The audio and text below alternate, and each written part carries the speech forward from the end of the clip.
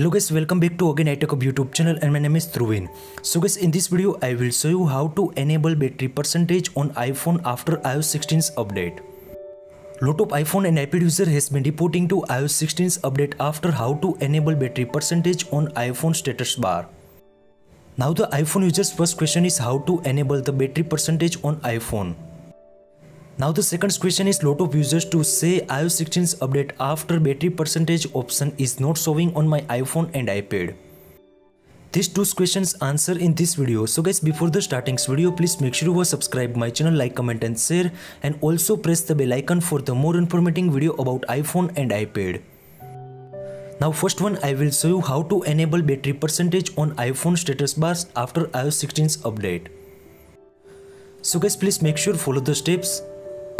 Latest versions iOS 16's update after. Now first of all, open the settings app. In settings app, scroll down and tap on the battery.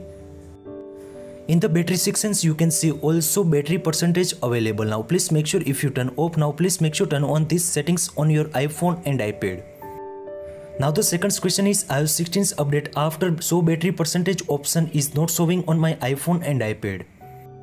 iPhone XR, iPhone 11, iPhone 12 mini and iPhone 13 mini, these four models is show percentage option is not showing after iOS 16's update.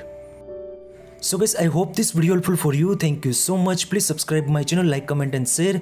If you any query about that, so please DM on my Instagram and also comment on this video comment sections. I will try to fix your problem as soon as. Thank you so much.